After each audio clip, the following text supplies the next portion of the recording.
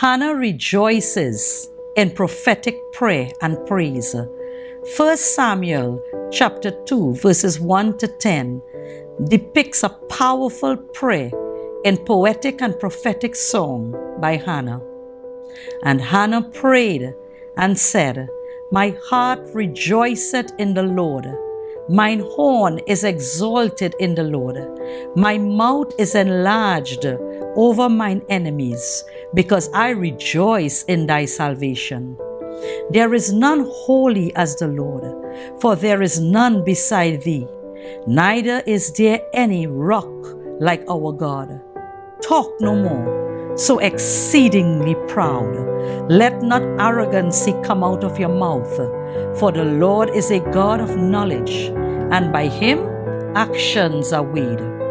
The bows of the mighty men are broken, and they that stumbled are girdled with strength. They that were full have hired out themselves for bread, and they that were hungry ceased, so that the barren had borne 7, and she that had many children is waxed feeble. The Lord killeth and maketh alive. He bringeth down to the grave and bringeth up. The Lord maketh poor and maketh rich. He bringeth low and lifteth up. He raiseth up the poor out of the dust, and lifteth up the beggar from the dunghill, to set them among princes, and to make them inherit the throne of glory.